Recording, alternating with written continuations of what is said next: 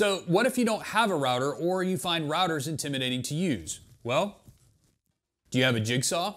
The only difference between this and the router trammel is that the business end of this one is shaped like a jigsaw base, not round like a router base. And since you can't screw it to the bottom like you can with a router, I need to make a small place for the jigsaw to sit, and I just use some scraps of ply to do that. I just glued these little strips to the trammel, making sure that everything was nice and square and that the jigsaw fit snugly inside.